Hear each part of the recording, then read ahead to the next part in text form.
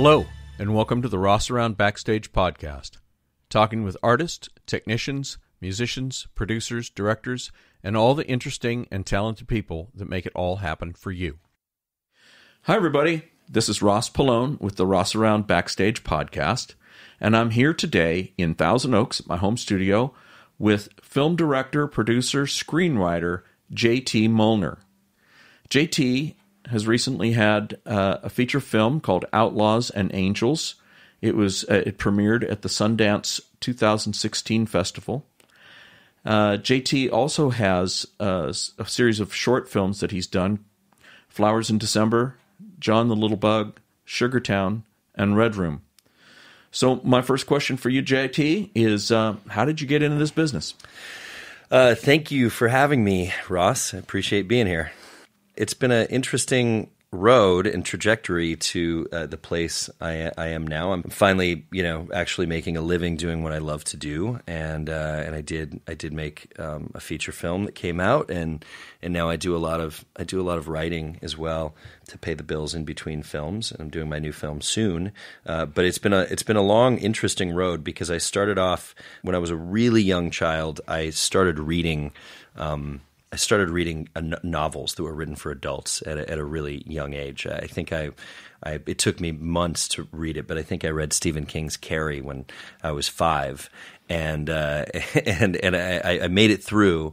And I really wanted to be a novelist when I was really young, so I started writing short stories. I was very into film and watching movies and the visuals of film, but most importantly, I was into storytelling. And I just, I started writing short stories when I was very young, and I attempted writing a novel when I was a young kid as well. But I think that even though I thought I wanted to be a novelist all this time, the film bug was gestating in me. And my older brother, there were a number of people in my life who sort of made me a cinephile and made me want to, and led to my decision to become a filmmaker late in life. One of them was my brother, Daniel Mollner, who was a student at Cal Arts Film School. He went to UCLA, and then he went to Cal Arts Film School when I was a kid. He turned me on to a lot of sort of art house films and interesting movies that, as a kid under 10, I wasn't being exposed to in the mainstream. We were going to the movies and watching Star Wars and Indiana Jones, but my brother was showing me Eraserhead. So I was really exposed to a lot of sort of a different type of film through him. Eraserhead, movies like Eraserhead and Choose Me, and just interesting movies that I probably wasn't supposed to be watching at that age, but he'd show me. And it's interesting because my brother was going to film school, so I instantly thought that I needed to not be a filmmaker, even though films were becoming so important to me as a child.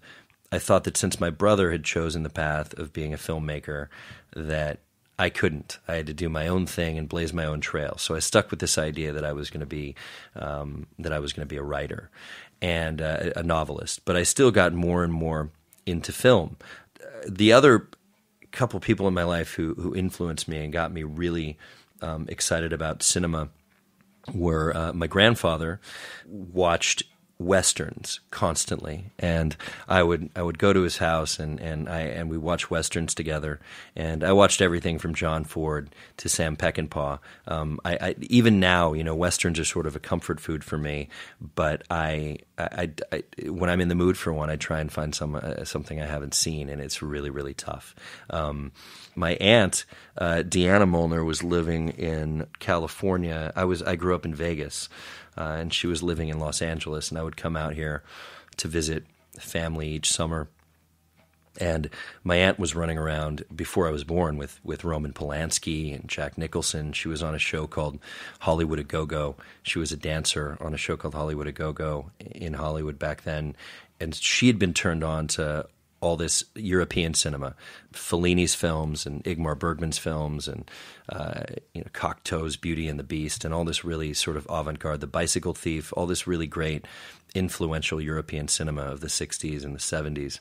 And so when I was really, really young and I would come out to visit here, she would show me these films, these crazy movies by Polanski and Bergman and the more mainstream stuff by Kubrick. But I just got turned on to European cinema at a really young age and started getting this taste for the avant-garde and for the dark and for the experimental.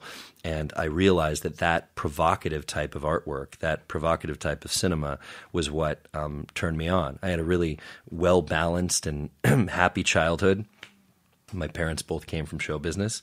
My mom was a singer, and my dad was an actor, and then he turned jazz dancer, and they both met in a show called the Casino de Paris in Vegas, and that's how I ended up growing up in Vegas. So I came from a show business family that was very, very supportive, and I was always very happy. But I started becoming obsessed with films and books that were about the dark side. And I feel like my tastes in novels and short stories and cinema were very parallel throughout my teens. I was always into thought-provoking and kind of edgy stuff. I was reading Bukowski and Henry Miller and Jack Kerouac and Hunter S. Thompson and all the directors I was watching were guys like Robert Altman and Polanski and Kubrick and Truffaut and the French New Wave. And so everything I was into was sort of were sort of the outliers and the outlaw filmmakers and writers. And I think it just always was what I was interested in doing, provoking an audience. As I got older and still was sort of on this path of being a novelist, that's what I wanted to be, I got out of college and moved to San Francisco. I wanted to be Jack Kerouac, and I went straight to City Lights bookstore, met other writers in San Francisco and started working on my first novel, all the while still being very obsessed with cinema. And I wrote a novel that I'm not sure if it was very good. I did my best to get it published. And then I started thinking in my mid-20s that if I wanted to be impactful and relevant and have an effect on people and have people actually experience my storytelling, I started realizing that I didn't see many Henry Millers or John Steinbecks or Ernest Hemingways or Jack Kerouacs in the future. Although I am a voracious reader and will continue to read all the time, and maybe I'll write a novel down the road. But I just started seeing less people reading novels, and I wanted to reach people. And I also realized that every time I wrote a book, I was sort of jealous that I never got to bring it to life visually. So I made a decision to go into the film industry, leave San Francisco, and move back to Las Vegas. When I was in my mid-20s, I was going to go and stay with my parents and save up a little money and then move to Los Angeles, California. I remember watching the Academy Awards, and I think it must have been 2001 or 2002. Polanski won for The Pianist, I think. He won Best Director.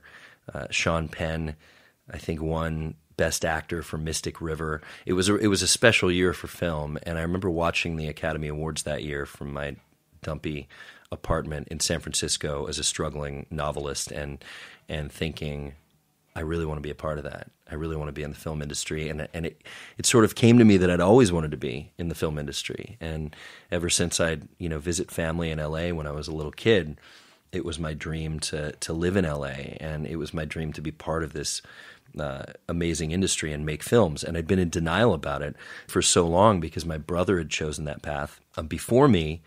And it wasn't until I lost that insecurity and realized, a legacy in a family is great. Like there's no reason to do the opposite of what somebody else in my family's doing. So I decided to make the move to LA, but I knew that I had to prepare. So I went back to Vegas. This was in the early 2000s, and luckily my parents took me in for a couple of years, and we all sort of agreed. I did a number of horrendous jobs. I drove a truck for Sparklets for a little while, and that was the most physically taxing and most miserable job I've probably ever done. It was God, it was 12. I mean, it was, I'd get to work at 5. Doing that too, I did. I got injuries. I did it for almost a year, and I would get there at 5 in the morning. We'd have to load the truck up, and then we'd have to run 5-gallon water bottles, through a route all day. And I'd run up and down steps with them one at a time. And we wouldn't get done till the route was finished. So I would get home exhausted at, sometimes 10 p.m. after getting up at 5, and then I have to go to sleep and do it all over again. I mean, it was definitely the hardest job I've ever done. And I did that for a little while, and then I sort of Those kind of jobs, though, will teach you that you better figure out something else to do. You right? better figure out something else. Or you're going to be stuck doing that forever. Totally, yeah. And there were guys. I mean, it's an honest living, and Sparklet's water drivers, I have the utmost respect for, because they make a lot of money. I mean, there were guys there who'd been doing it for 30 years, who were in their 50s and 60s, and this was their career. And I thought maybe I could be a guy who could do a career like that, but I realized quite quickly that I was a weakling who couldn't handle it. But you weren't really a weakling though, because I know that you've always worked out. Yeah. I was in shape to do it, but I don't know if I had the resolve. I mean, I really have, like I said, I have a great respect for people who can do that sort of manual labor all day long and do it every day and do it for a number of years. I mean, maybe I could still be doing it, but I definitely knew I didn't want to keep doing it, because I was just a wreck all the time. And I'd get to the weekend after 5 days at Sparklet's. I finally had some money in my pocket and money in the bank. That was exciting, because they pay well. I would get home for the weekend excited about having money in the bank that I could actually spend, and I'd sleep for the entire weekend. So that's not fun. No. So I never had any time to spend the money, but it was good because I was saving money. So I worked at Sparklet's, and I put a bunch of money away. And this is in Vegas, right? This is in Vegas. Where it's like 130 degrees outside in the summertime. Yes, exactly. It probably would have been easier in Northern California or something with the weather. But it was, we were doing this in 115, 120 degree heat. So, like I said, nothing against anybody who drives a water truck. I actually have a great respect for them now because I did it, and it's what I'll always remember. And I've done so many crazy jobs, because if you're gonna have a career in the arts and you want to finally be able to find a way to make a living doing what you love, I think you have to always find a way to earn while you're doing that. And I know people who don't find ways to earn or expect other people to step in and help them. But the thing is, when you choose a life in the arts, it's sort of your responsibility to make sure you create the path to get there. And I always knew during all those years that even though I wanted to be a writer who was paid to write, and I ended up wanting to be a filmmaker, I knew that while I was pursuing that, there had to be a way to pay rent.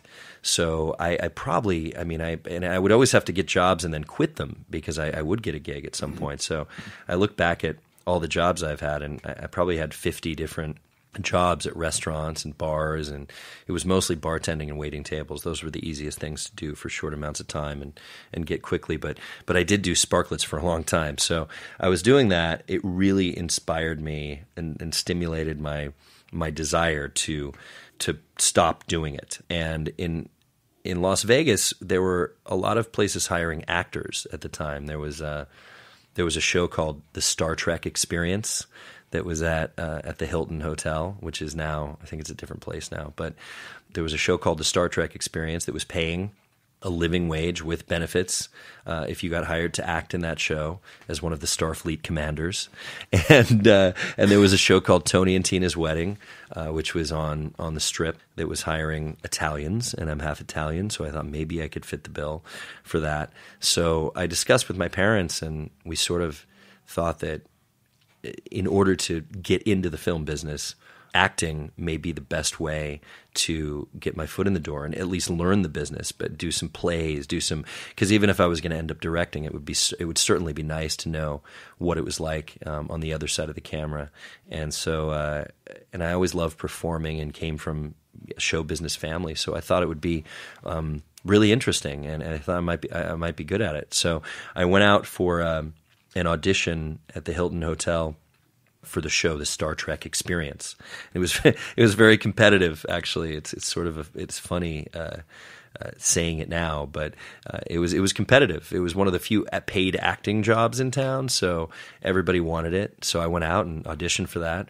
I ended up getting cast as Starfleet Commander Ross in the Borg invasion show at the Star Trek Experience, and that was exciting because I knew, even though I wasn't sure if I wanted to be a famous actor or if acting was going to be my life, I was very, very excited not to have to work at a restaurant, not to have to deliver Sparkletts water bottles, and to be able to be in a air-conditioned theater performing 5 days a week and getting paid for it. So that was my first professional job in the industry. Wow. Was working at the Star Trek Experience at the Hilton Hotel in Vegas. And it was a lot of fun.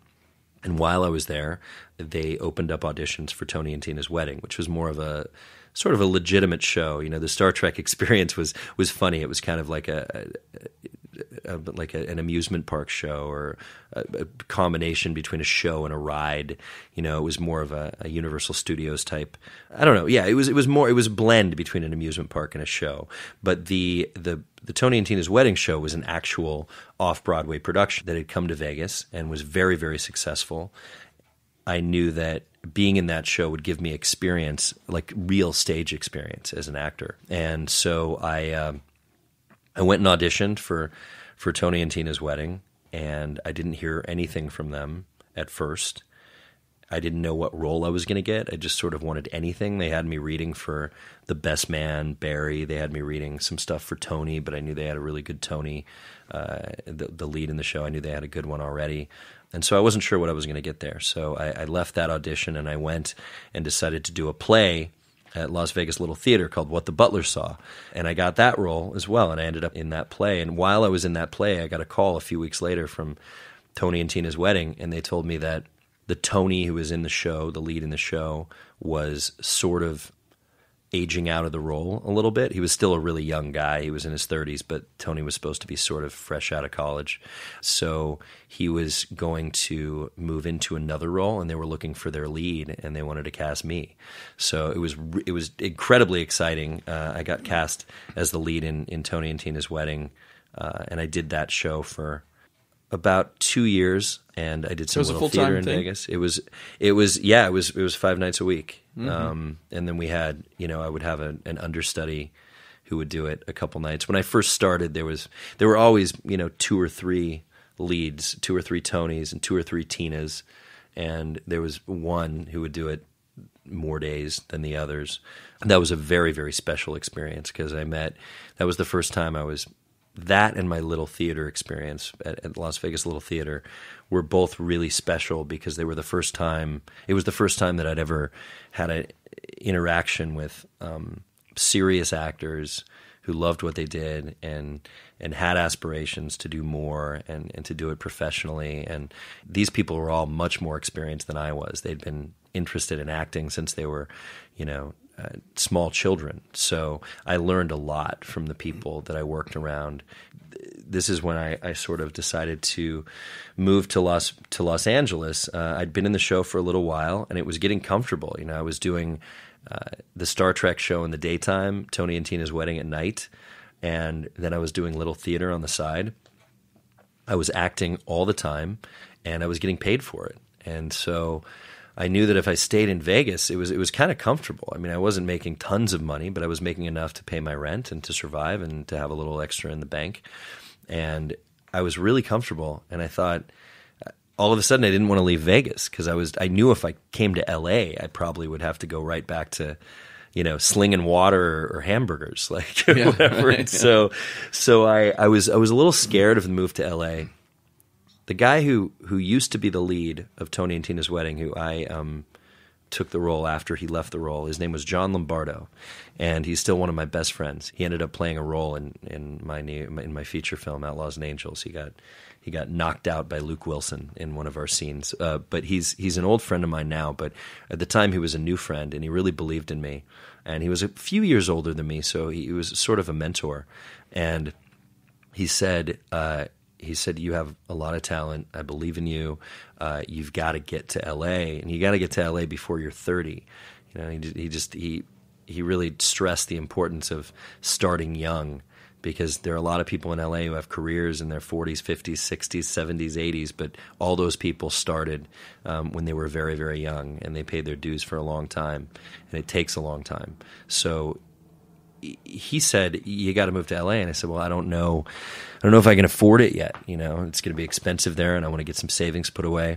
And so this wonderful man, this angel, John, said to me, and his wife, Della Lombardo, was also really integral in this. They both said to me, we believe in you, and dump your apartment, come live for free at our home. They had an extra bedroom. With our family, stay here and save money for a few months so you can move to LA. So I moved in with them and lived there for free as part of the deal. I still wasn't quite putting away enough to get to LA. I was nervous. And then my agent there at the time in Vegas got me an audition for a national Coors Light commercial. And I went in for that audition and I got it. And I was going to make something obscene to me at the time, more money than I'd ever seen. It was like, $8,000 or something. Like it changed my life. Yeah, to know at the time, I'd never been paid more than $800 at one time, and I was getting paid. I think, we were stars of a Vegas show. There was a very, very successful Vegas show, but they certainly didn't pay their actors well at Tony and Tina's wedding. I think I made $100 a performance, and it was one performance a night. So it was enough to live on in Las Vegas, but it certainly wasn't $8,000. And so when I went and got that commercial, I knew that was my money to move to LA on. I decided to move right away. So I stayed in Vegas for a few more weeks, and then I moved out to LA. I had a friend who was living here in Hollywood named Evan, and he was in a totally different industry. He was in tech, but he'd gotten a new job, and we decided to move in together. I wanted to go straight to Hollywood because I knew that was the center of everything. Yeah, of course. And so I went straight to Hollywood and got a hefty dose of piss on the streets and drug dealers on my porch, and I love Hollywood, by the way. Yeah. I love Hollywood, by the way. I really do. But it was gritty. I mean, we moved right.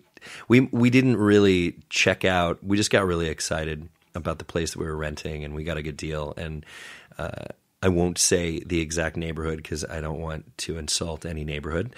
But I will say that we'd never checked the neighborhood out at night.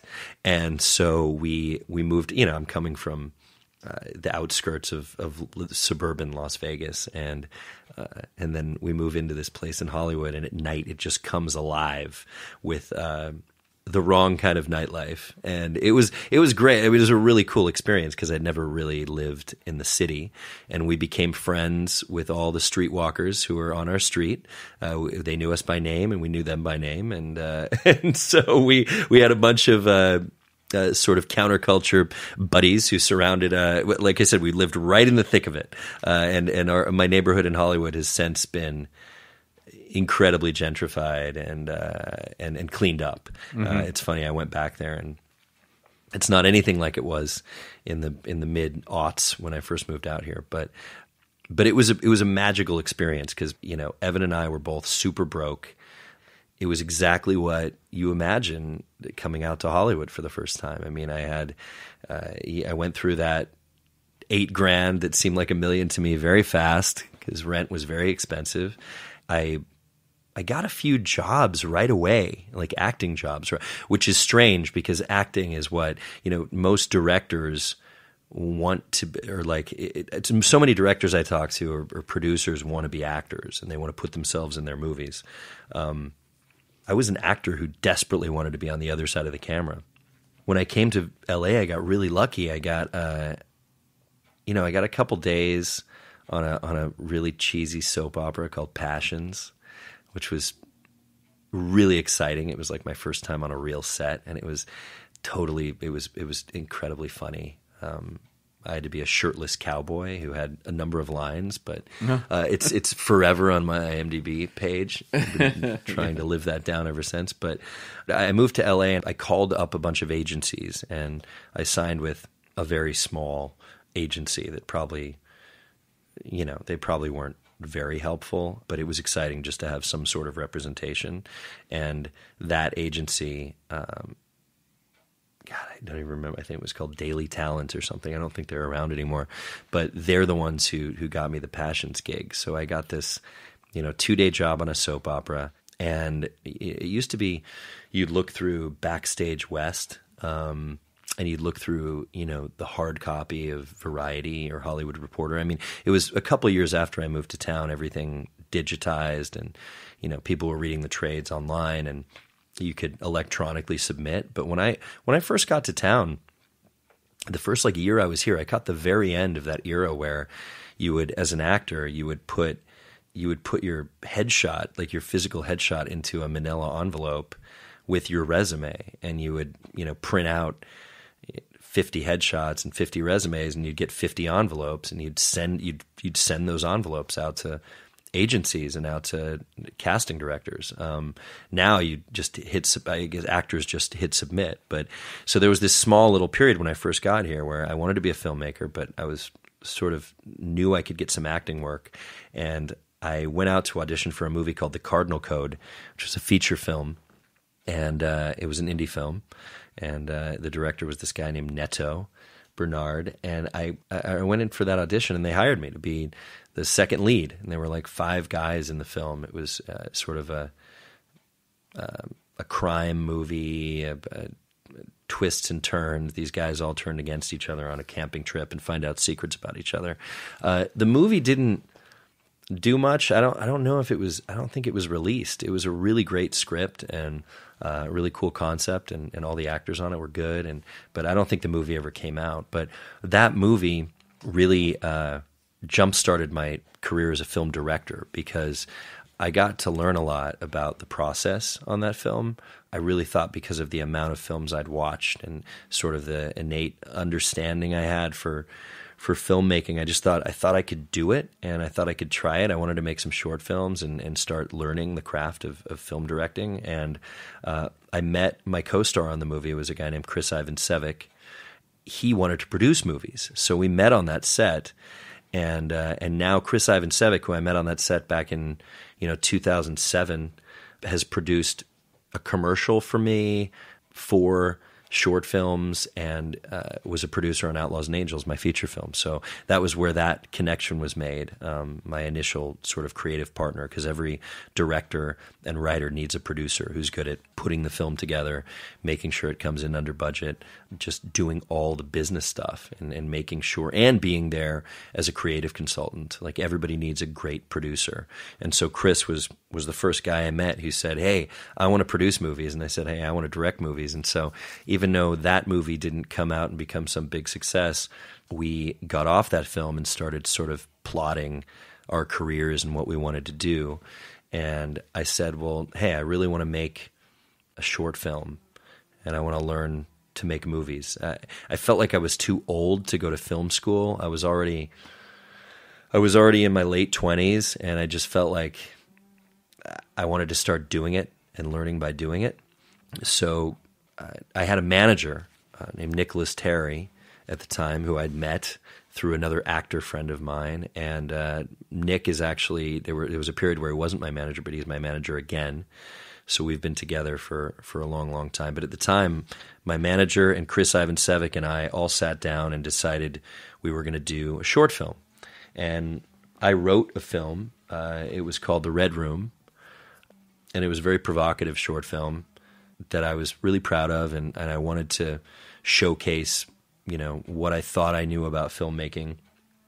I wanted to shoot on film, Kodak motion picture film. And this was during a period where a lot of young filmmakers were starting to shoot digitally on video. I was really adamant right from the beginning that I wanted to shoot on celluloid, because I signed up to be a filmmaker, not a file maker. I really wanted to shoot on film. It was important to me. So we at the time it was tough to to shoot a short on film because of budgetary constraints, and we looked and we realized that we needed 10 or 15 grand to shoot this short film, and I didn't know where we were going to get it. And we had met a couple guys who were actors who didn't have enough reel, who wanted roles in things, and who also happened to be independently wealthy. So Chris and I sat down and we thought, what if we go to one of these guys who we know, who we met in an acting class, and what if we say, will you finance this short film if we cast you as one of the leads? Mm-hmm. Good idea. Yeah, and the guy we went to was a good actor. He could act. So we went and propositioned this guy and said, would you like to be in the short film? Would you like? And we didn't want him to finance the whole thing. We just wanted help. We wanted to get it started, and then we were going to go to a few family members and a few other people and just kind of piecemeal it together. But we wouldn't have cast him unless he was right for it, but he was, and he also wanted to produce. He wanted to be a producer of films and an actor. So we said, well, listen, help us financially put this movie together, be in the movie, and then you can be a producer on it, and you can be an actor in it. So we went out to a few other people and who wanted to be producers, and gave them producer credits in exchange for a little piece of the budget. List of producers on this. Yeah, we have a lot of. All my short films have. Yeah. Oh God, if you look at, you go on IMDb and look at any of my short films. Some of them have, 5 or 10 producers, but or executive producers who are basically financing producers. But then, you look at my fourth short film, or my third short film, which was called Sugartown. We financed that movie solely through crowdfunding. So that movie, I think we have like 50 producers, because it was, if you give this amount of money, you get an executive producer credit. So we have so many. Whatever it took to get the movie made is what we did. That's what it takes to be an entrepreneur, doesn't it? Yeah, totally. To figure it out. Totally. Somehow. So we, I can, that's how my film career started. That's how I learned. That was a team that endured. It was me and Chris Ivansevic, who was always my producing partner from that point forward on the shorts. We knew we were going to go out and have to find sort of a prestigious deal-making creative producer for the feature at some point. We knew we wouldn't just go and make it ourselves. We would have to get another producer to partner with. But Chris and I, that was pretty much my film school, making those short films for all those years. And, I have a very tight family of filmmakers and a team that we've compiled over the years, very loyal to the people I work with. They're very loyal to me. We have a very special sort of family, a group that make films together. And a lot of people say don't hire your friends, don't work with your friends. I totally disagree with that. I think that you have to, the best way to work is to work with people you're friends with and that you trust and that you love. The key is never hire friends who aren't talented.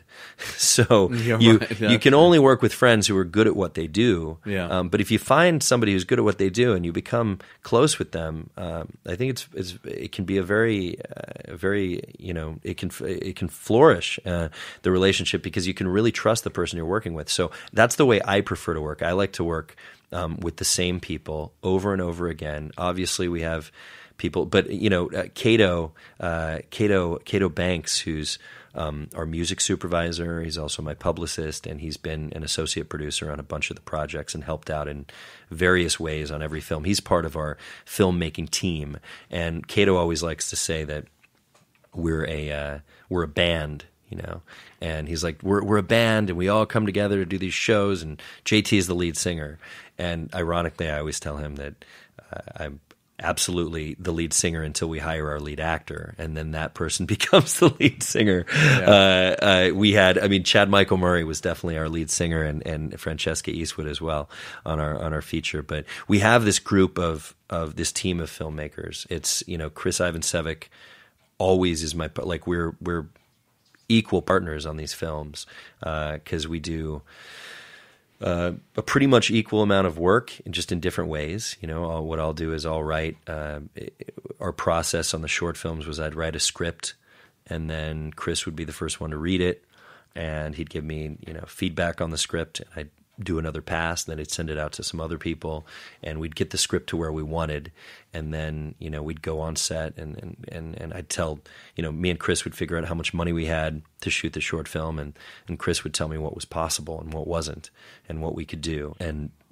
none of that stuff. I mean, we were just a really, really good team, and so we built up this sort of team on the way, and we work with mostly the same department heads, and we just I have people I like to surround myself with because we all trust each other.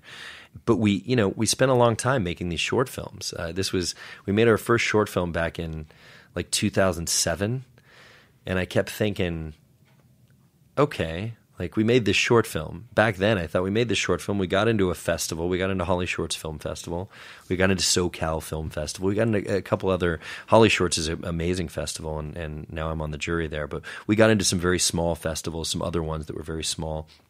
When you make your first short film, you think, this is really good, and somebody's going to see this, and in 3 months, I'll be shooting the feature version of this for $10 million. Mm-hmm. I thought something like that would happen overnight. But what I like to tell every young filmmaker I ever speak to, who asks, how did you finally make a feature film, or when did you start feeling, when did success happen, or when were you able to start earning a living doing what you're doing? For me, it didn't happen at all like I would, and I still feel like I'm in process of getting to where I want to be. Obviously, I always will be, but it just feels, for me, it was so incremental that I never felt that moment where it like happened. It was one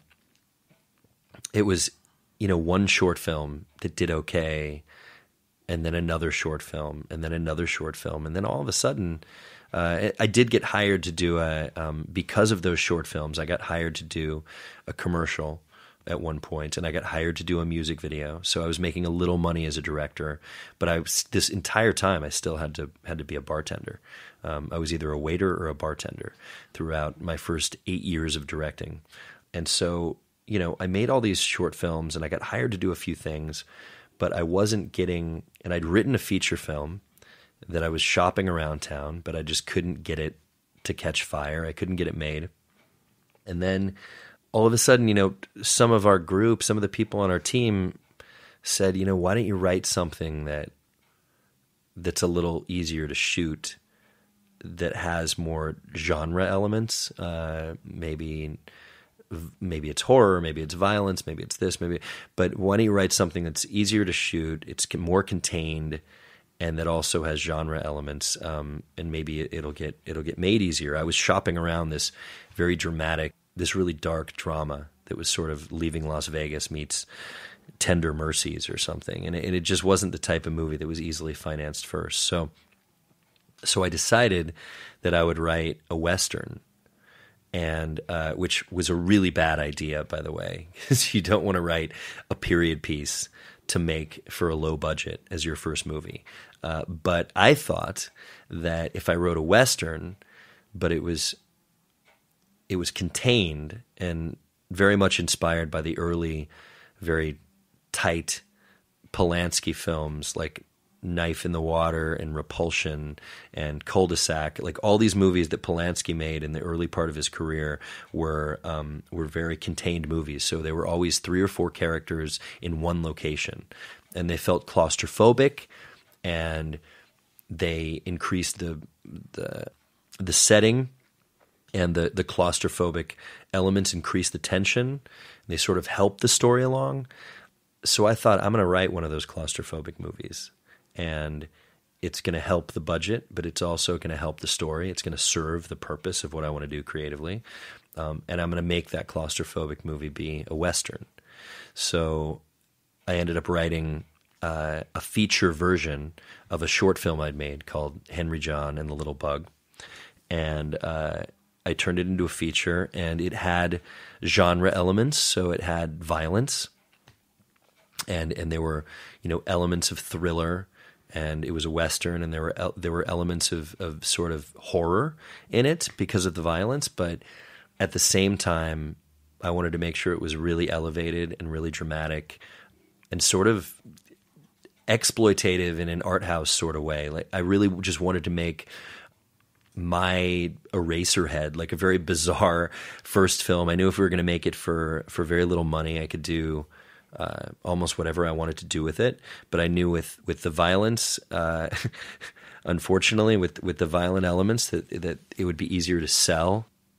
I thought it would be easier to sell than my drama, and it turned out that it was. I mean, we went out with it, and we didn't get $10 million to shoot it right away, but we got the first $500,000 fairly quickly, and that was in large part due to another producer we brought on board, Roseanne Korenberg, who is the other key element, the real key element to our team now. And I've known her for many years. I met her when I first came to LA, but Roseanne has produced some amazing films. She did Half Nelson with Ryan Gosling. He got nominated for an Oscar for it.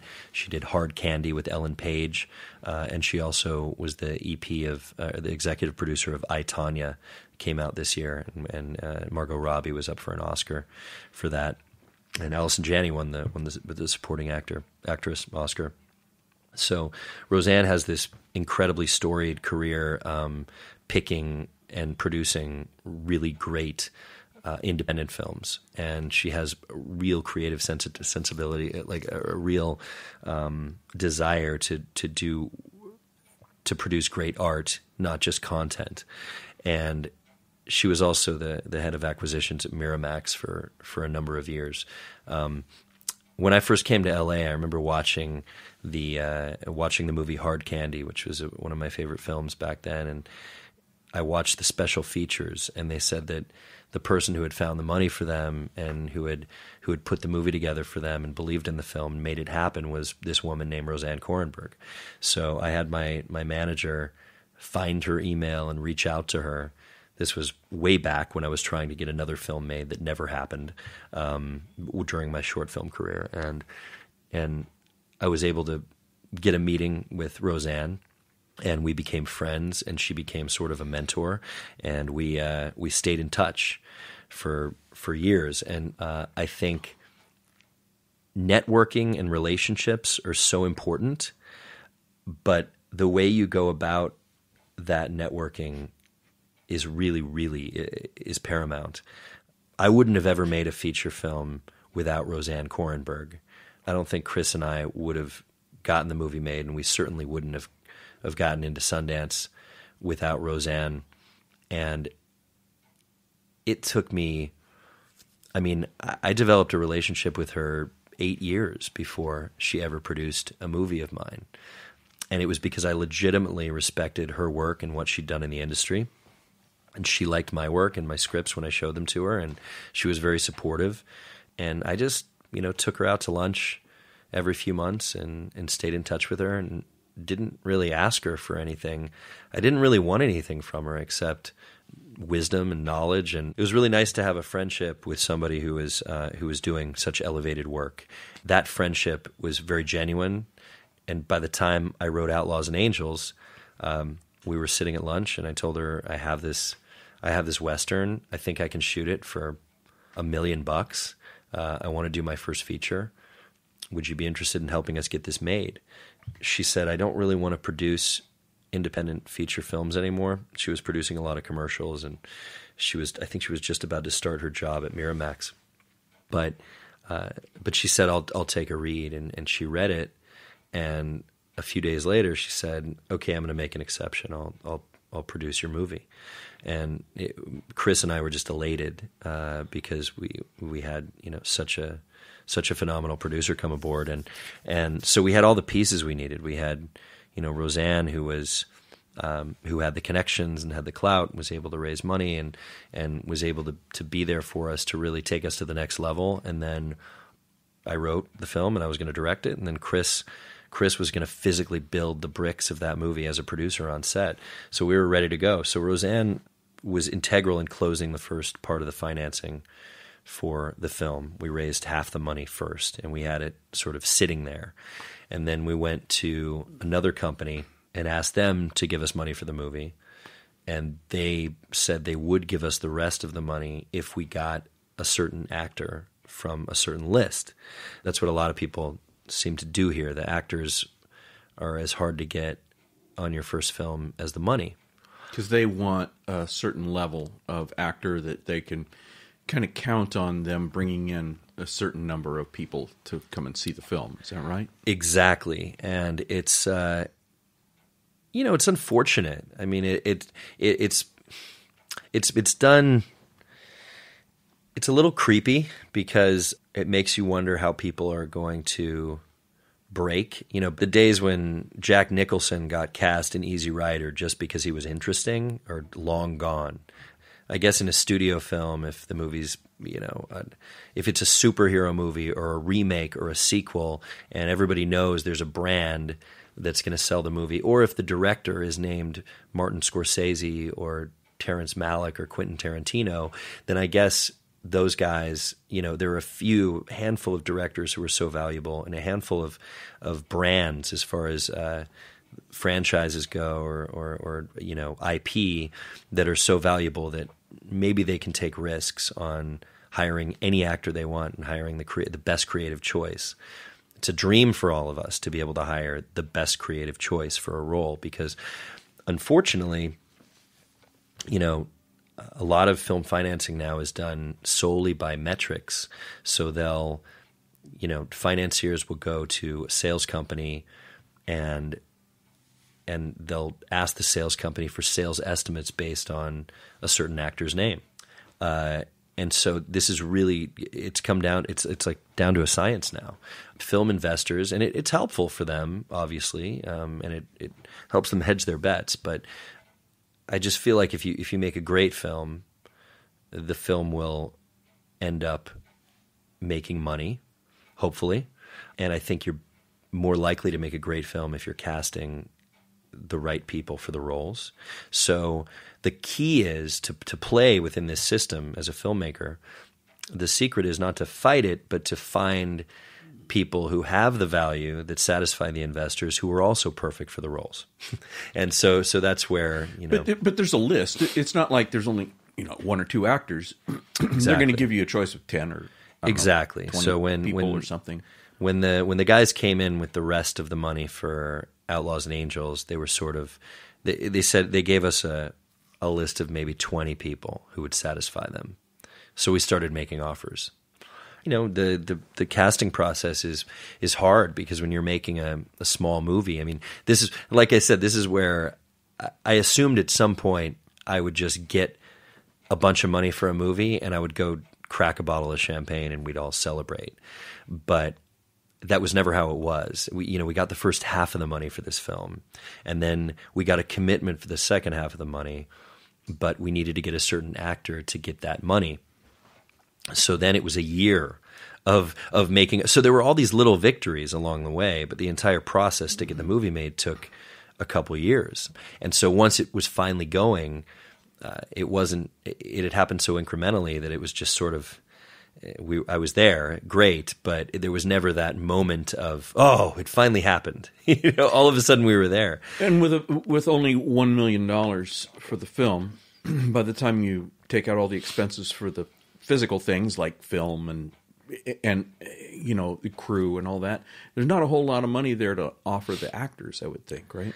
Bingo. I mean, that's what makes it really, really difficult. And of course, I look forward to the actors are just so dynamic and they blow my mind at all, because I was an actor, and part of the reason I wanted to get on the other side of the camera is because I looked at what the most talented actors were doing and I knew I could never be that good. I mean, actors amaze me. When you watch these actors work, I mean, they spill their guts out there on the screen, and it's so difficult to do what they do effectively, and the ones who make it look the easiest are the best at it, and that's the most difficult. And so I have this great respect for really strong actors, and I think actors should be paid a lot of money. I think they deserve everything they get when they pull it off.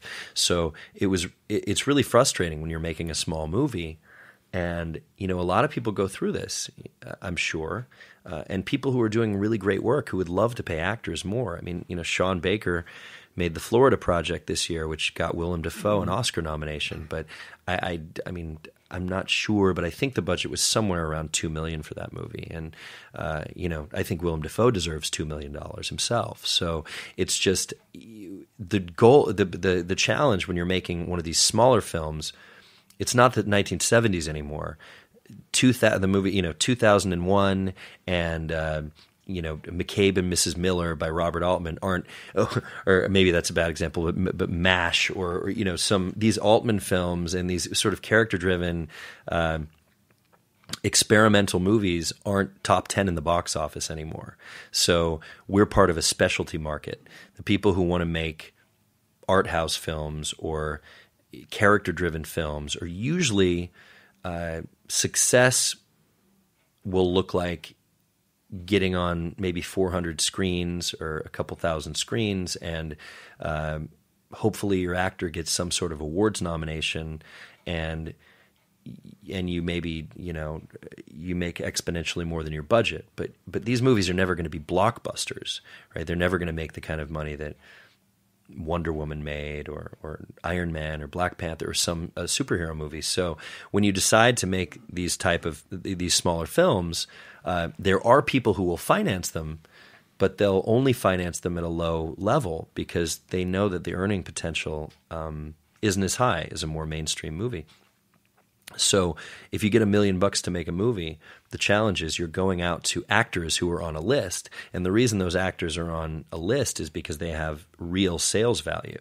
So most of the actors you're offering, say, $50,000 to on your $1 million movie to play the lead are literally used to making 20 times that. Yeah. So you're really offering them a gesture, but the equivalent of almost nothing compared to what they normally make.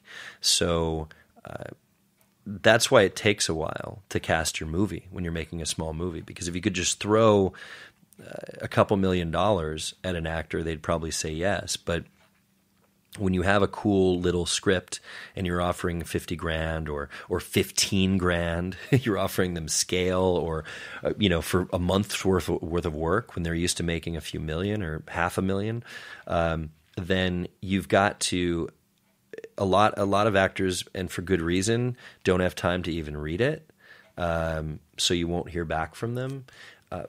And the actors who do, have to decide whether they want to leave their families for a month and really get into this role and put in all this effort for, an amount of money that in the end might end up costing them.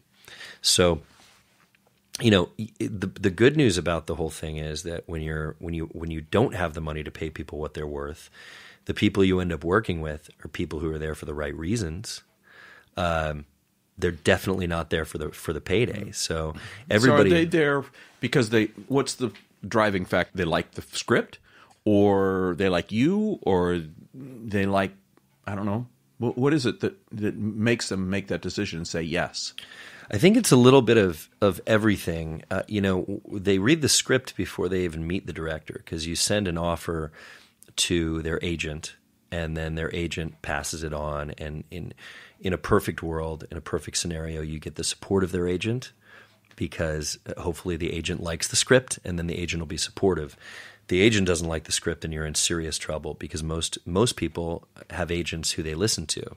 I mean, I listen to my agent because that's why I chose that agent, because I trust the agent. So you want to get the agent on board, and if you do, they'll send it to the actor, and you'll give them 2 weeks to respond. If they respond, the first thing you have to make sure they do is respond to the script. So if they like the script, they will call their agent back and say, I want to meet with the director. And then I'll get a chance to get in the room with the actor. I love meeting with the actors because I know that if I meet with an actor, I have a really, really good chance of them doing the film, because I'm very, very genuine, and this is my religion. I love filmmaking so much, and I'm so passionate about what I do that usually I know that if they like the script already, and the last thing they have to decide is whether they want to work within my vision on the project, I think I usually have a good chance of getting them to do it in the room. And it's because I really do want to collaborate with the actor and involve them in the creative process. And I really care about what I'm doing. I've had great meetings with actors, and so I think at first, part of their decision-making is the script. Part of their decision-making definitely is the director, whether they want to work with you based on either your previous work or how much you guys get along in the meeting.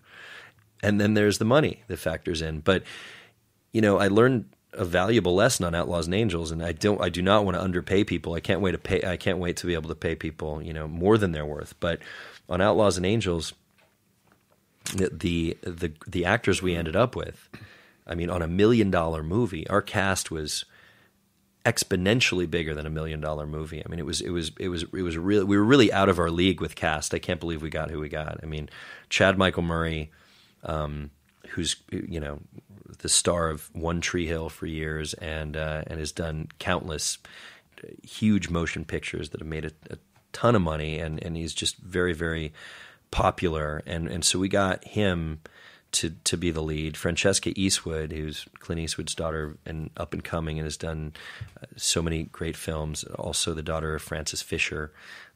She has, 2 incredible movie star parents, and she inherited all their talent. She's amazing. And then we got Terry Polo, and Francis Fisher came and did a small role, and Luke Wilson was in the movie. Ben Browder, Keith Loneker. I mean, it was just Madison Beatty. We got everybody in our film had done movies that were much bigger than the movie we were doing, and they all had quotes that were much higher than what we had. But everybody who came into the film, it was such an amazing experience, because every actor who came to do the movie was doing it not at all because of the money. They were doing the movie because they felt they loved the script, and they felt that it was going to give them an opportunity to do something they hadn't done before. So the level of commitment we got from the actors, I mean, Chad Michael Murray flew to New York and trained with a guy named Larry Moss, a world-renowned acting coach, for months before the movie shot, because he just wanted to be fully prepared for the role. And we had a bunch of meetings and talked about his dialect and what he was going to do, but he went on his own dime and trained for the role before he came out and did it. There wasn't anybody who showed up on set without knowing their lines, and that happens even with big actors. There wasn't anybody who showed up on set who showed up late or showed up drunk, or who wasn't taking it seriously. Everybody on that movie was taking it seriously, and these are people who have been in movies like who have starred in movies like Meet the Parents and The Master and Old School and all these big studio films that have made lots of money, and they're out here in New Mexico doing this $1 million aspiring Sundance movie with a first-time director, and they were all just a dream to work with, to an extent where we want to keep this crew together in many ways. Even if on my new film maybe the leads are in a different age range than the leads on my last film, we still want that group to come back and play supporting roles if they're willing, because I just believe in sort of keeping a company together and working with people you're familiar with. Well, I do notice that when I watch. I personally, I like films, but anymore I really like series. Yeah, there's some really good TV. Some great series out there. And I'll be watching something and I'll go, oh, that actor was in this. And then next thing I'll go, hey, 3 of the actors in this were in another series that I just watched. Yeah. And so I can tell either the producer or the director, and a lot of times has a team. Yeah, the producer will be and the they same. will try to put them in all their films. Yep. So I do see that. Yeah, it if you watch Paul Thomas Anderson's films, for instance, Boogie Nights, Magnolia was his second, or Boogie Nights was his second film. Magnolia was his third film. Then he made Punch Drunk Love and There Will Be Blood and now The Phantom Thread. He's made so many great films. But his first 3 movies, I mean, you'd see Julianne Moore and John C. Reilly and all these people coming back.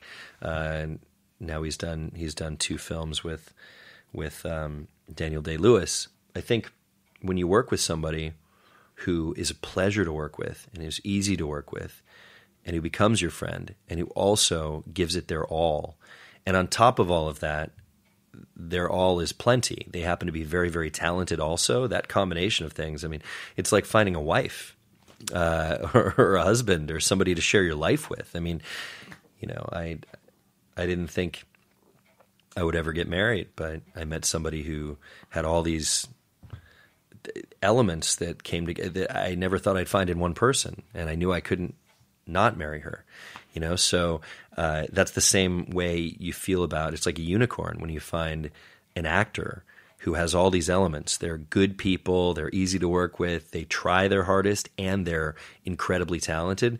It's really hard to find all that. Sometimes really talented people are not nice people, and sometimes really nice people who work really hard aren't very talented. And so, you know, I mean, Chad Michael Murray blew my mind because this guy was a known heartthrob, like a teen heartthrob, and his demographic wasn't exactly the demographic I was going for with the film, because Outlaws and Angels is a very, you know, it's sort of an early Martin Scorsese movie in the Old West. I mean, it's ultra violent, it's edgy, it's, you know, and he'd been in a lot of romantic comedies and on a show where he was the romantic lead, and I didn't know what to expect from him, and he showed up transformed, and you know, he's also become one of my closest friends. But the guy is a great talent, and he's so easy to work with, and if I could find a reason for him to be the star of everything I ever do, it would be, you know, I'd have a happy career. But the same goes for pretty much everybody on that set. And I remember Ben Browder, who he played the father in the movie, totally changed his appearance too. He was the star of a show called Farscape, which has a huge cult following. It's one of the most popular sci-fi shows of all time. But you know, he's been in 1,000 movies and was the star, you know, was an action star. And he came out and gained a little weight, and we shaved the top of his head to make it look like he was bald, and he had hair on the sides, and put a mustache on him, and he just transformed for this movie and didn't care about being, you know, the handsome guy anymore. And I remember during the last day of shooting, he looked at me and said, "JT, how many of these do you think you'll make in your life?" And I said, "I don't know. I don't think I'll be insanely prolific. I don't want to wait 10 years between movies, but I'd like to maybe make a movie every 2 or 3 years and make it really, really good." You know, so I said, "I don't know. Maybe I'll make 10 movies. Maybe I'll make 15 if I'm really lucky." And he said, "Okay, let's say you make 10 movies." He said, "Look around right now and really soak this in," because he said, he's been doing this for, I don't know, maybe 30 years. And he said, it's really rare a team, a cast, and a crew congeal like they have here. You're not going to have this again. He said there'll be one loose cannon, or there'll be somebody who's difficult, or, you know, there'll be sets where everybody's difficult. But he said this is just a really magical set with a really magical cast. And I can't help but think that a lot of that, not only did I genuinely like all the people I was working with for different reasons, and I think a director needs to be able to, not only do you need to be able to author shots and know what kind of lens to use and you know, decide what the color palette is and you know, direct your department heads well, but aside from the technical, I think a good director needs to really needs to be sort of a psychologist at times. Like, you need to be able to really read people and figure out what the challenges are going to be with them, or what their shortcomings are going to be, or what their weaknesses are going to be. And you've got to identify what those are and then figure out how to make them the most comfortable and just really help their strengths flourish and get their insecurities out of the way. And I think that if you find a way to interact and connect with each person, each actor who's on set, and each actor is going to need to be interacted with in a different way, and different things are going to be effective with them. But if you can read them well and you really listen to them and you really try to understand them and you don't just look at them as a set piece or something, you look at them as a human being and an extremely talented human being and literally the most important part of your movie, because without good actors, you've got nothing.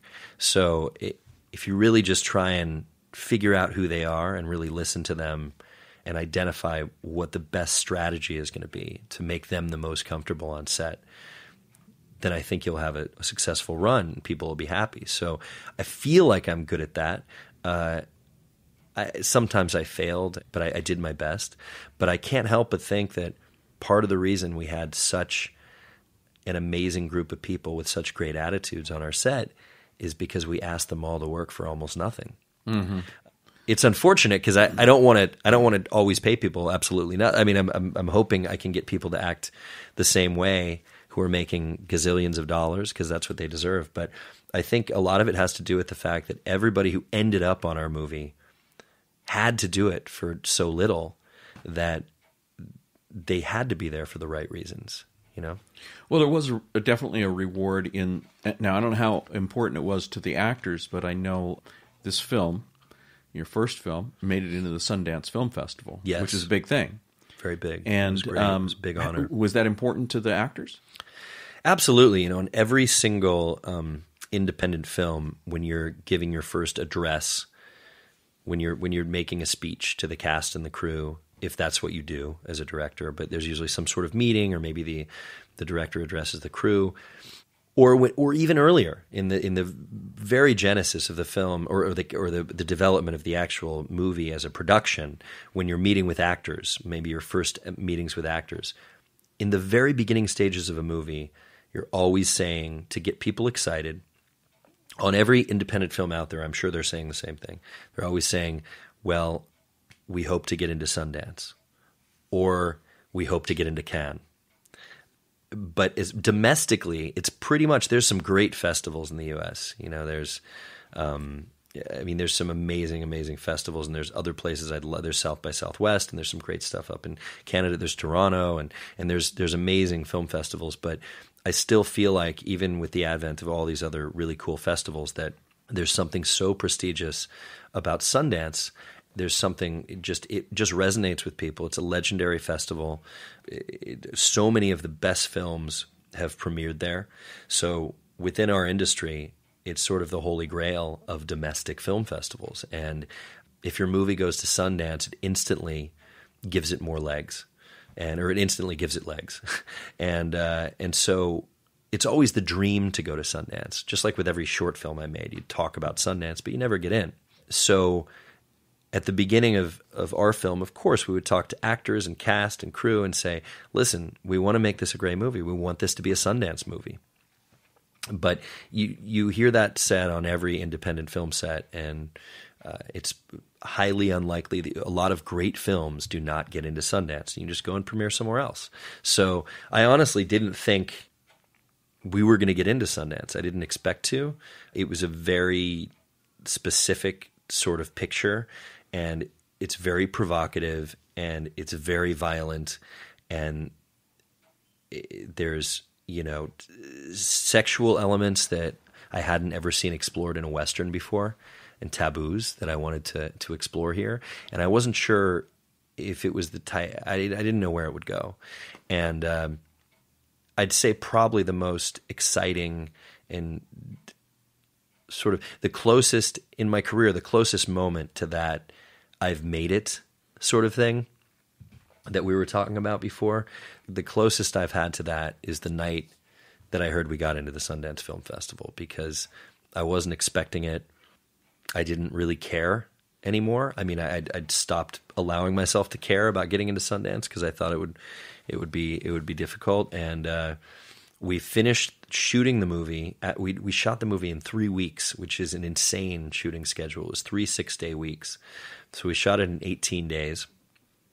And we went back and we started doing a rough assembly with my editor, Chris Bell.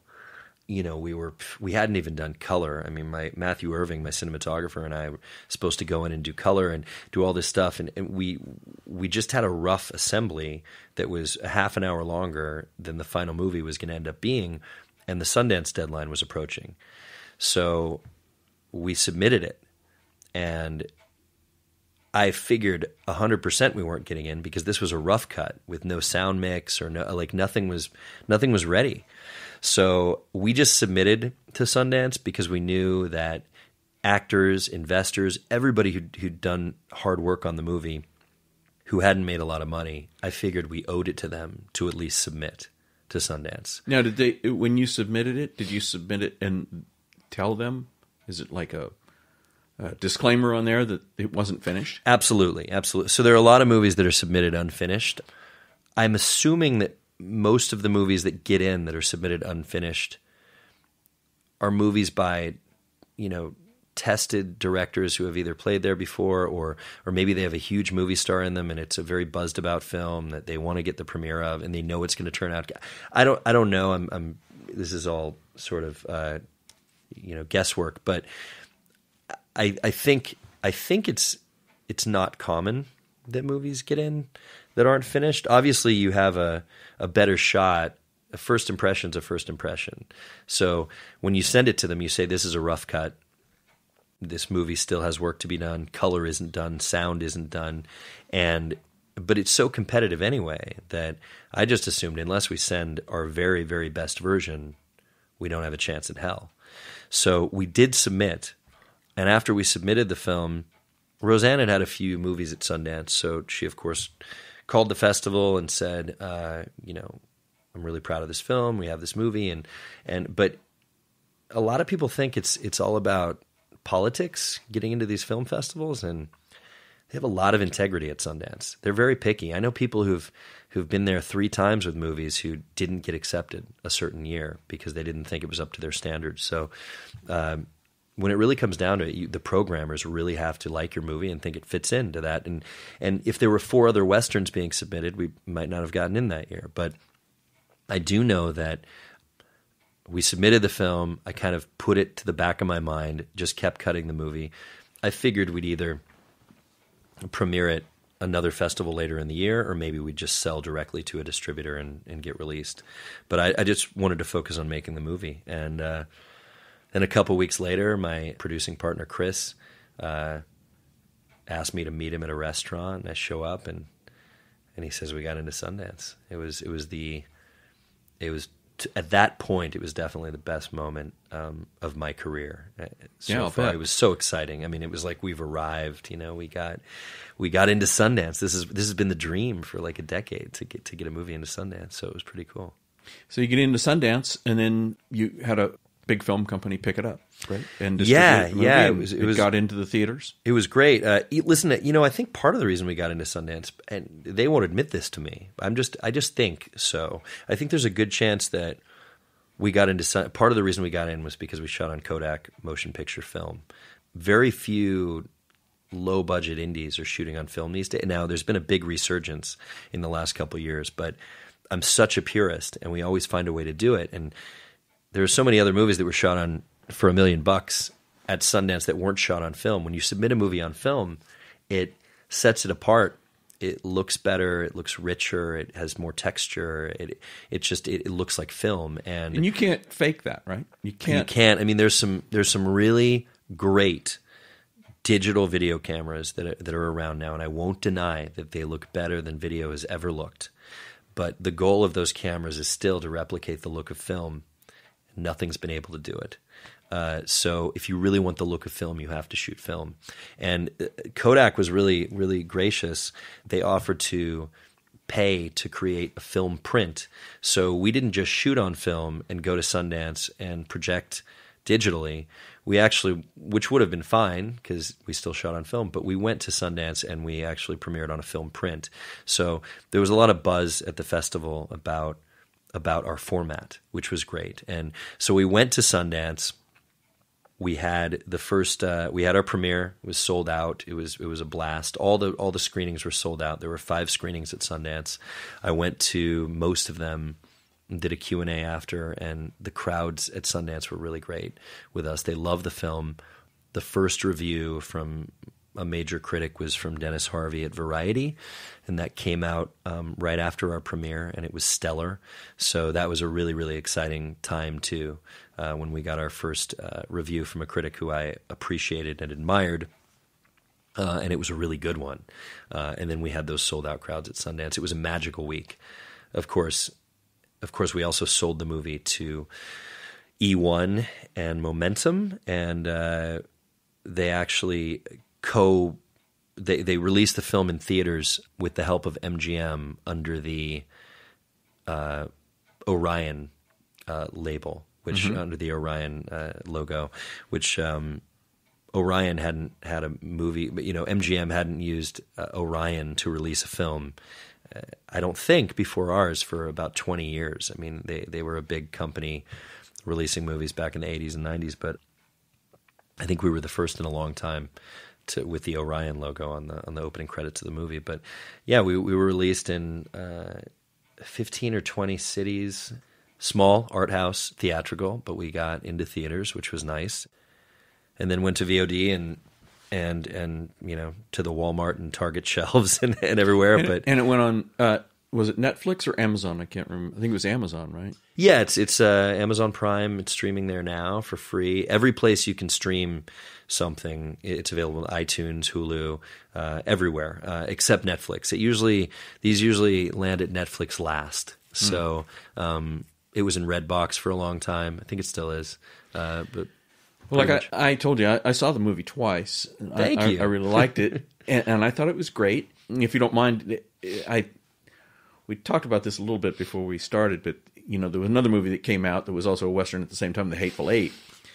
That I think you got a little accused. Now, to me, I watched both of those movies. I thought your movie was superior, but I think you got accused of copying or stealing the idea or something.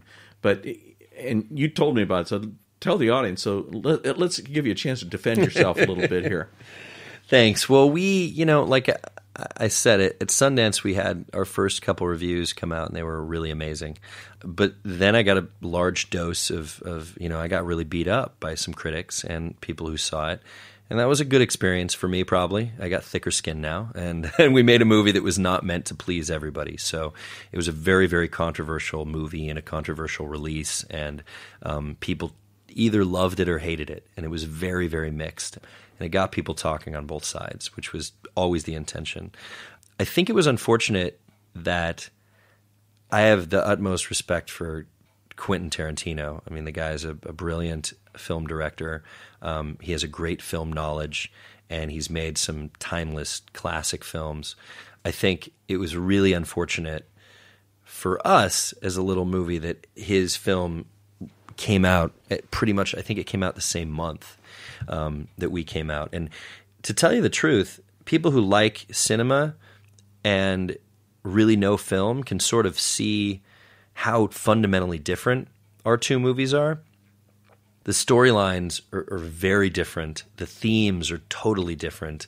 And the way the characters are extremely different. The style of the movie making, Tarantino's an amazing director, but that was I think a $90 million movie or something, and ours was $1 million. And so we shot it in a totally different way and we played up the grain and used a lot of zoom lens and it was just ours was a more dirty, sort of gritty little piece, and his was much more polished, and it's just a whole different movie. And should be judged and should be judged differently. But I think that the reason a few critics and a few people came out, they were looking at superficially, they were looking at the similarities, which were obviously they got released at the same time.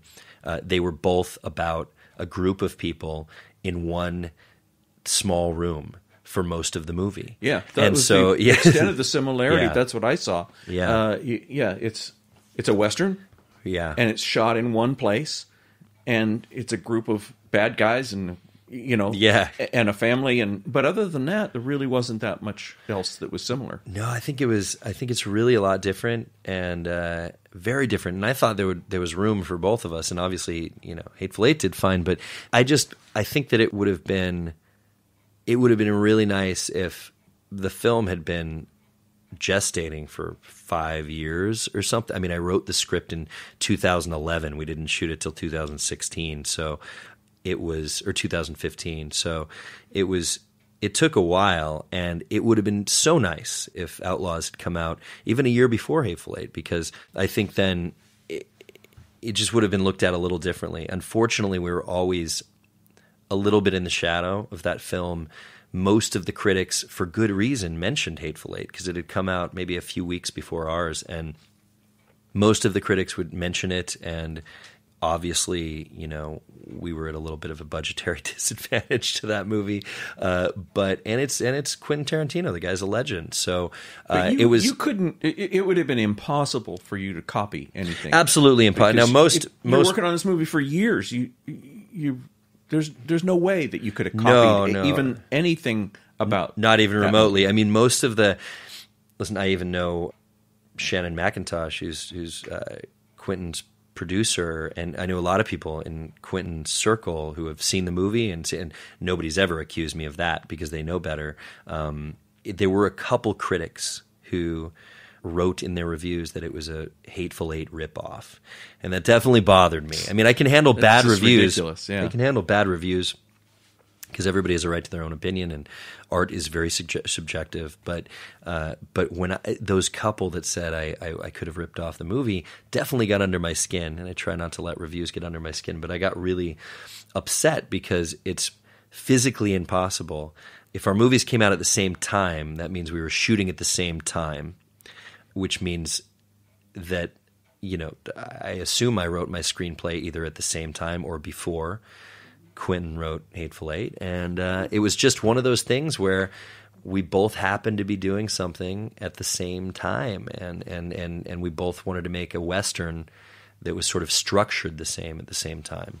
It's kind of weird that would happen. It's just by chance that would happen. But I remember another couple movies that came out maybe it was about 10 years ago. There was 2 movies, space movies, where there was an asteroid going to come and hit the Earth. And there was 2 completely different movies that had the same story. I remember that. You remember those? Yeah, that was one was called Deep Impact, and the other one was called Armageddon. Yeah. I think they were both at the same time. Very similar movies. They both came out like within, a month or so of them. And the story was almost the same. Same thing with Valmont and Dangerous Liaisons years ago. They were like the same story. That happens sometimes, I mean, I remember being a little bit terrified because I thought that even though we were making a really tiny movie on a really low budget, I hadn't really seen a Western, except for maybe The Proposition, that was a great film that influenced. It was an Australian movie with Guy Pearce, but it wasn't technically a Western because it wasn't in the old American West. But I hadn't really seen many Westerns that had taken the violence and the ethical ambiguity and the sexual element and all that further than, say, Sam Peckinpah had in the late 70s. And I hadn't seen that next step really. I hadn't seen that real envelope pushing Western yet. Mm-hmm. I'd seen some that had gotten close, but I thought the envelope could be busted wide open. And even though we were making this really tiny movie, that it might have a great global impact, or at least nationwide impact, just because of the noise we were going to make with the subject matter. Right. So I thought it did have the ability to end up really huge, even bigger than it ended up. And I remember when I wrote the script in 2011 and I was shopping it around and we were finally in the casting phase and I knew we were going to shoot in a few months. I remember reading, there was a press release about Hateful Eight, and I remember reading and being like, oh, this is cool. Tarantino's got a new movie. I wonder what it's about.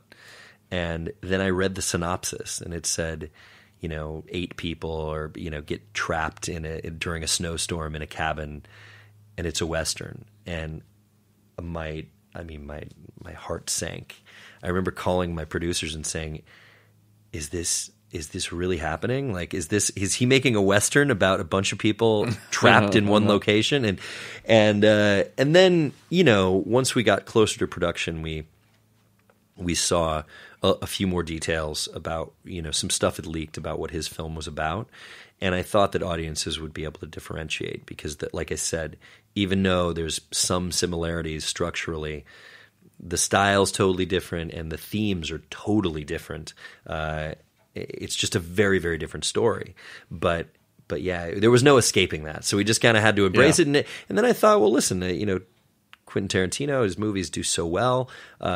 Perhaps Hateful Eight coming out and getting people's minds back on Westerns, if it did well, would actually help us.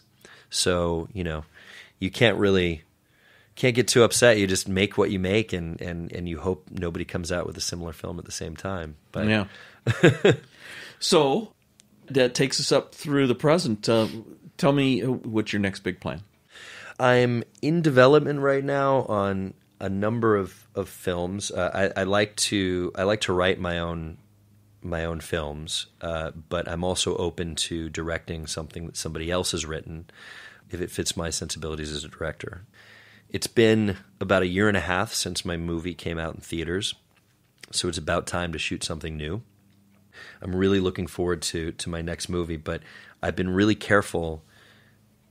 I have great agents and a great manager and a great attorney who all, help me decide what to do next and what to look at. I've been offered some films that are similar to the movie I already made, that are ultra-violent movies, that are genre films. I've been offered some horror films and so I could have gotten to work a little quicker on a second movie, but looking at the history of cinema and how much I've seen so many films and I've been studying cinema and studying my favorite directors for so many years that I know what people's career trajectories look like and how they can turn out. And one thing I've noticed is the sophomore film, the second movie, the second feature film by most directors is frequently the most impactful and the most important as far as their long-term canon and their career and what sort of art they make as they move forward. So maybe 5 movies down the road, I could just decide to make a movie that sounds fun and give it a try. And if it doesn't work out, it doesn't work out. But I know for a fact that my second movie is probably the most important decision I'll ever make as a filmmaker. And it needs to be great, and it needs to be special, and it needs to show. For me, I need it to show range. I don't want to just make violent films are great. So many of them have influenced me. Goodfellas, Mean Streets. I love violent movies, but I also love movies like Cries and Whispers and Days of Heaven, and I want to make sure that I can make character-driven dramas as well. So I've pushed really hard to make sure my second film has a different sensibility. And right now we are in the casting phase on a movie that I've been attached to 2 films that other people wrote that I really believe in.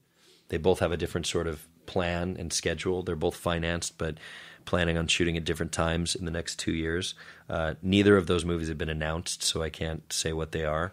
But they're really special projects with people I really admire. One of them was a script written by a guy named Richard Botto, who he goes by RB. He's a friend of mine, and he wrote this really excellent script that just got financing and just got sold to a company, and they just brought me on to be their director. So hopefully that movie will go soon. And I also wrote a movie called 18 Wheels and a Dozen Roses. It's been through many rewrites, but it's the movie that I was trying to get made before I made Outlaws and Angels that I was having difficulty with because I hadn't made a movie yet.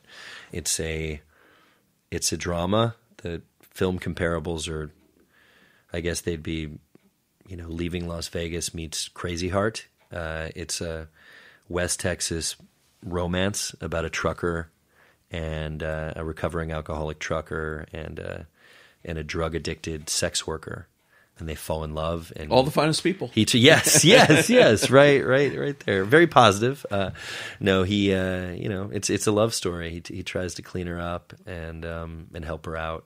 We got to see where that goes. Yeah, I don't want to give it away. No, but it's yeah, it's supposed to. That movie is also ready to go, and we're just, with all these 3 projects that I'm really focused on right now. We're just trying to figure out who our leads are going to be and when we're going to shoot. So I think I'm going to have some back-to-back coming up pretty soon. But the project that's supposed to go first is right now set to start in June, but that could change. That's great. So you can just tell everybody then, it's really easy to become a director, right? It's very... It's so easy. You just decide you want to be a director, and next thing you know, you're a director. Now, man, out of my podcasts and out of my career, all my stuff has been in the music business. There's a lot of similarities. There really are a lot of similarities in what happens in your business and what happens in my business. I believe it. It's tough. It's not easy. I congratulate you on hanging in there, because a lot of it is just that, not giving up. Just keep going. And you've done that. A lot of people would have given up a long time ago. Yeah, well, I think you probably have that similar sort of attrition, I guess, or just keeping with it. And I don't think it's about not giving up. Well, obviously that's what it's about, but I don't think it's because of any. I didn't decide to be. I'm never going to quit. It wasn't that type of thing. It was basically, I found this thing that I love to do so much, and I just can't. It's fundamentally part of who I am now. Well, yeah, it's what I identify with, and I can't imagine life without making movies. So it's sort of like imagining life. You can get through life without your left hand, but you'd rather not. So you got to go through it with the left hand. Like, I feel like it's part of me. I feel like it's really part of me, and cinema is part of me. And there was no other choice for me. I just had to keep plugging away, and so it was never an option. It was always just like, when am I going to be shooting my feature, not if. And I never set a timeline on it. I remember saying once, it's really funny looking back on it. I remember when I first got to LA, saying to some friends I moved out here from Vegas with like 10 other people who all wanted to be in the film industry. They're all gone now. I mean, I think there may be one guy still floating around, but most of them all left after 2 years or something. And I remember looking at a few of the people I came out here with, and I was in it for the long haul. I was moving here to become a filmmaker and stay in LA. And a couple of the people I came with said, I'm going to give it 2 years. Or I'm going to give it 3 years, and then I'll go back. So it was like this attempt they were making at something. It wasn't a real commitment. It wasn't a life choice. And I remember looking at a couple of those friends and saying, I don't care how long it takes. Like, I'm here. Like, this is what I'm going to do for a living. And I don't care if it takes 10 years. I remember thinking 10 years sounded so far off. Right. Yeah. And I went into production on my first feature film exactly 10 years after 10 years and 2 months after I'd moved to LA. Good thing you didn't make it a 3-year Good deal, thing I didn't right? make it a 3-year deal. Yeah, you would never made that film. And that 10 years, it went by very fast, by the way, of which course. is frightening. Life and goes, that's a whole other story. Yeah. Well, that's the similarity. Is like musicians, guys that are really committed. They'll go out and play clubs for $50 a night to just play. Yeah. And that's not enough money for an evening of playing. All the work that they've done. But they do it because they're committed to it, and that's what you've done, and I think that's what it takes in the arts.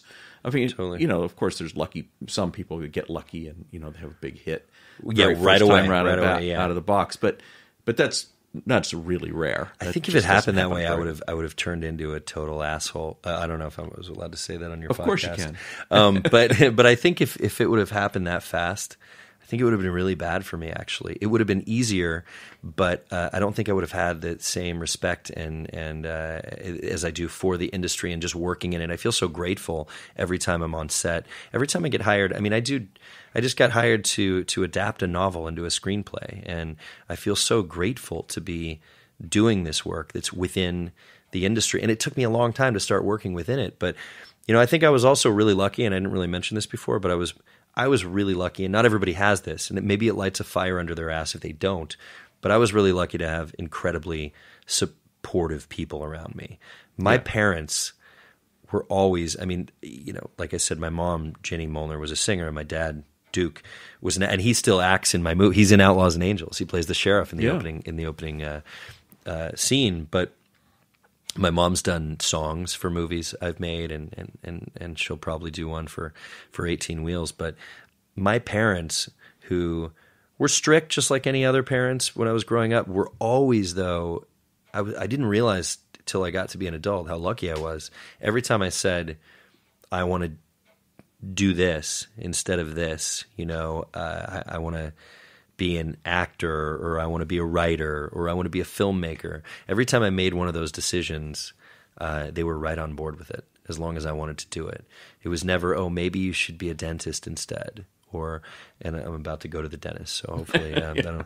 But maybe you want to be an accountant instead, and there's nothing wrong with any of those jobs. It just wasn't what I wanted to do. I always wanted to be an artist, and they were always supportive of the arts. And there were times when, you know, I fell flat on my face and lost every job I had and needed to borrow money, and I was able to borrow money, from them, which was very helpful. I was always able to support myself, but I did have family members who, if everything fell apart, would send me a check for rent and then I'd pay them back.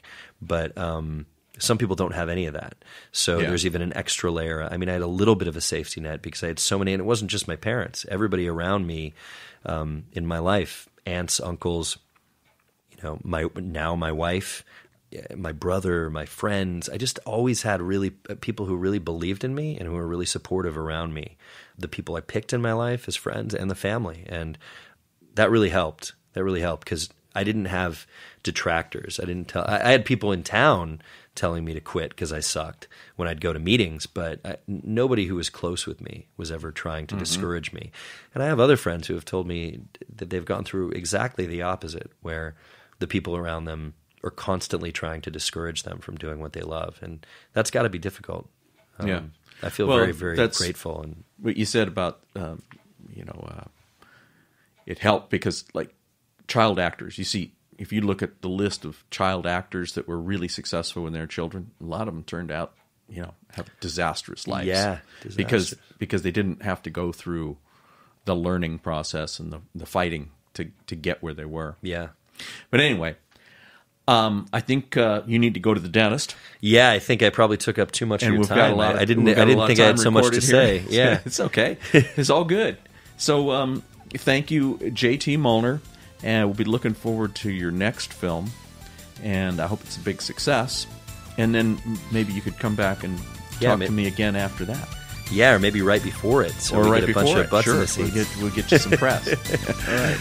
Thank you so much for having me, Ross. It was a pleasure. Sure, JT. All right, we'll sign it off. Thanks, everybody, for listening. Bye-bye. The Rossaround Backstage podcast wants to thank my good friend, Tim Hines, for the original music that you are listening to now. We are currently looking for sponsors for the Rossaround Backstage podcast so that we can continue to bring you interesting stories like the one you just heard. I can be reached through Facebook or email me at rosspallone.com. Thank you for listening.